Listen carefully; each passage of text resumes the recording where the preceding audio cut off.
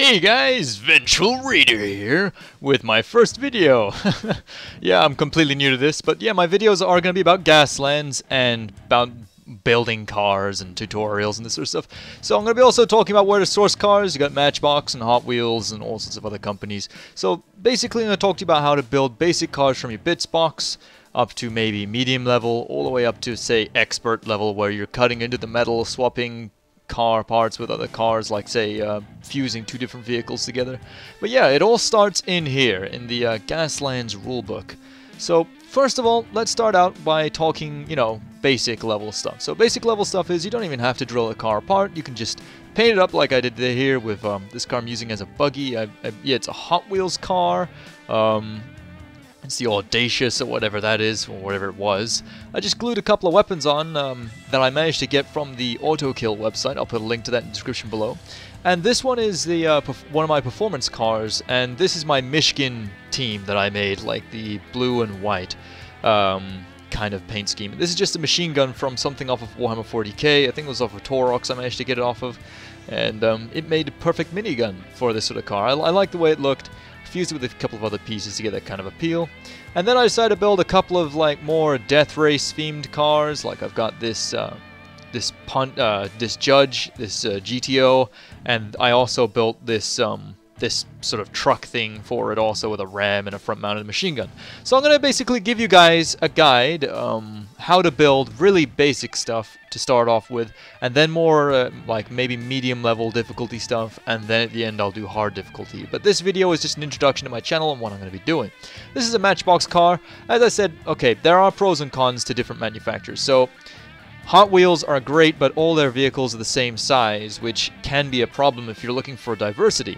As you can see here, I built two teams, and I'll tell you why you want to build two teams. You want to build two teams so you can get a friend involved. So these are both very easy to do, very basic level, entry level teams. I'll be teaching guys how to make these like over a series of Let's Build kind of videos.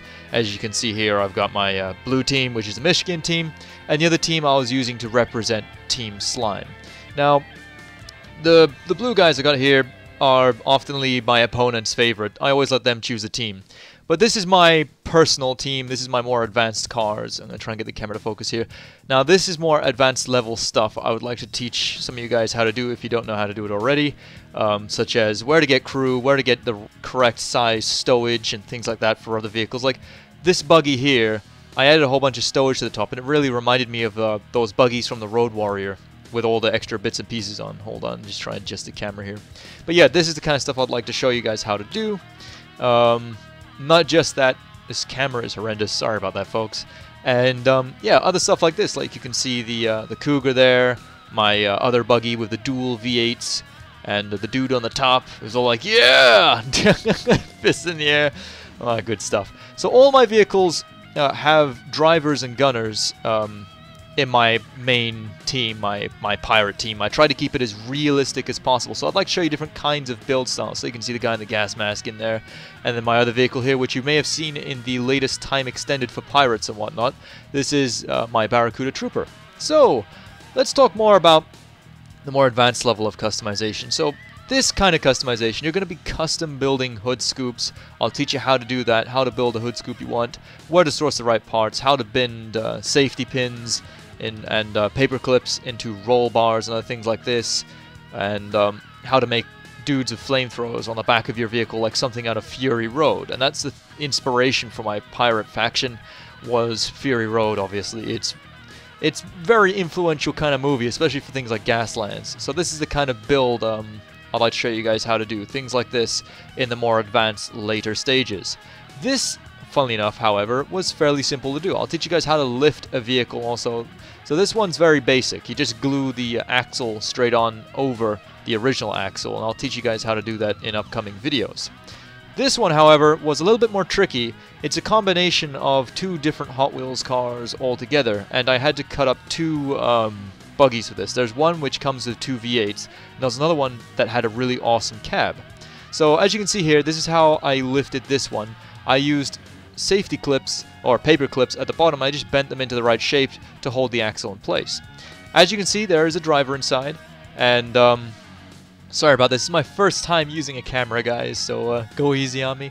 But yeah, this reminds me very much of something out of Fury Road, especially the cab at the back, where the cabin, where the driver sits and where the gunner sits. Now, I'll teach you guys how to cut square holes in metal and that sort of stuff with the more advanced videos, and how to make flags and banners and skull banners and all this sort of stuff. And I'll also be teaching you guys how to do things like this, which is the more the latter end of the really extreme sort of customization level. So as you can see, this is a vehicle has been heavily modified. I took an engine from another vehicle and put it in the back. I used the cardboard. No plastic card is used in any of these, by the way, guys. I want to help you build these kinds of vehicles with just the materials you have on hand. So this is just spare bits, and all the stuff at the back there, apart from the chains and the wheel you see there, the wheel hub I use, is actually made from the cardboard from the box of the car itself, like the box that the car came in. You know, like the little the thing that the clear plastic sticks to, and you see the little car in there. And this is a Hot Wheels car. It's exactly the same as the one I've got here. It was a different paint job. It's a Plymouth Barracuda, and it's basically the same as this. That you see the little white one on the screen there? That is the same as this one, which I modified. And I'd like to teach you guys how to do this sort of stuff, say if you want to. I know a lot of you guys are more interested in just maybe painting up the car. You don't want to do anything too crazy. You want to get your team ready and out the door. I get it. But I'd like to do a video for everyone. So I'm going to be doing videos which are very basic level, get a team painted up and ready in a short space of time, to the more advanced stuff for those of you out there who want to really create a team that really pops and stands out. And maybe you just want to build your dream team, like of cars and stuff. And that's what I'd like to help you do. I'd like to help you achieve those goals. And that's my plan. Now, basically, with this sort of level of customization, you're going to need to source parts from elsewhere, like the driver and the gunner there, and other things like that. But basic level stuff, just like the chassis, you can get from anywhere. I mean, it's a Hot Wheels car. I'll also be discussing other brands other than Hot Wheels and Matchbox, which are really good, funnily enough, for a source of cars. This is a lift project I've got in progress, and I decided to not do it off of camera. I decided to wait.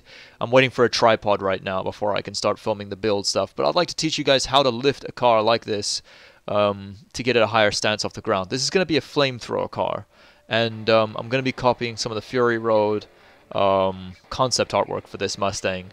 And yeah, no, it'll be interesting. So it'll be a step-by-step build. This would be the basic level of how to lift a car, that one, and then I'll do other videos on how to cut the metal safely and this sort of stuff. And I'll always post what tools you need before I start, like, you know, taking it apart and things. So that basically covers that end of the spectrum. What I'd like to also say is, when building cars like this, you really have to keep in mind that it's going to come down to patience. And it's also going to come down to sourcing vehicles. And I've said that before, like Hot Wheels and Matchbox, but there's a big difference between Hot Wheels and Matchbox, and for one reason. Matchbox make more realistic scaled vehicles, in my opinion, because they actually come in all different shapes, and I dropped the boxes, but they come in all different shapes and sizes, whereas Hot Wheels, they all come in the same size. So a minibus will be the same size as a Mustang, and that's just not right in my book. So if you're looking for accurate scales and stuff, I'll tell you where to source different cars and different vehicles, such as trucks and things like that, all with the correct scale. So, that pretty much covers this introduction to my channel. I'm sorry this is so brief, I guess, and, you know, that sort of thing. But I just want to show you guys what sort of stuff I'd like to be doing on this channel. I'm also going to be doing battle reports and all that sort of stuff later down the line. So yeah, the main goal here on this channel is to help you guys build the cars that you would like to have. So, whether that be basic, entry-level stuff, all the way to the advanced and beyond. Thank you guys so much for watching. I have been Vengeful Raider. Expect a lot more to come, and I'll see you guys in the wasteland.